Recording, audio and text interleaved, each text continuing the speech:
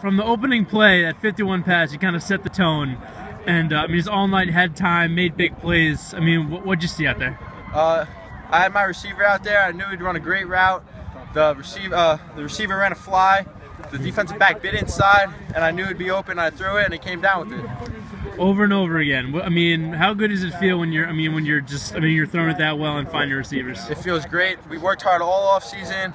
Everything that we've been doing all year, everything is just paid off, and we'll see what happens at MetLife Stadium. Yeah, you got Evans over there. That first touchdown. When you have a guy like that who just get up and get it. How big is that? It's a great asset. Let him go up there and get it like he always been doing. It feels great.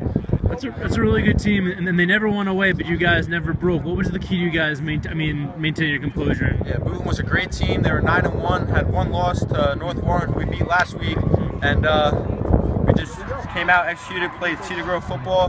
That's what we had to do, and we came out on top. Going to MetLife, don't know. Probably playing Verona, but who knows yet? But what's the mentality going back to the state championship game? We just got to execute, play Cedar Grove football, run the ball, throw the ball, play defense, special teams, and should be a great game.